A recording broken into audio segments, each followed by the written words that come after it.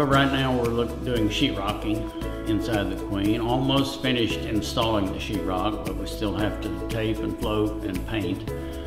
We think we'll be through by the end of this week with the taping and floating and texturing, and be ready to start our painting next week.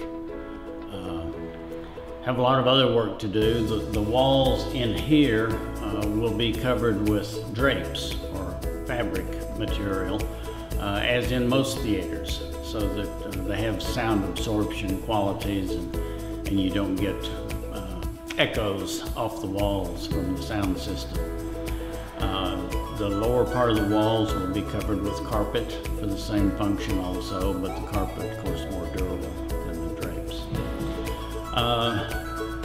Have a good ways to go in the next 6 to 7 weeks, but it's looking good. On Friday, May 4th, which is, of course, first Friday in May, it'll be open to the public for the first time. We won't be having a movie that evening. It'll just be basically open house. The first movie we plan on showing is called Fifth Avenue Girl, starring Ginger Rogers. That was the first movie shown after the building was extensively remodeled in 1939. So we're playing on history a little bit.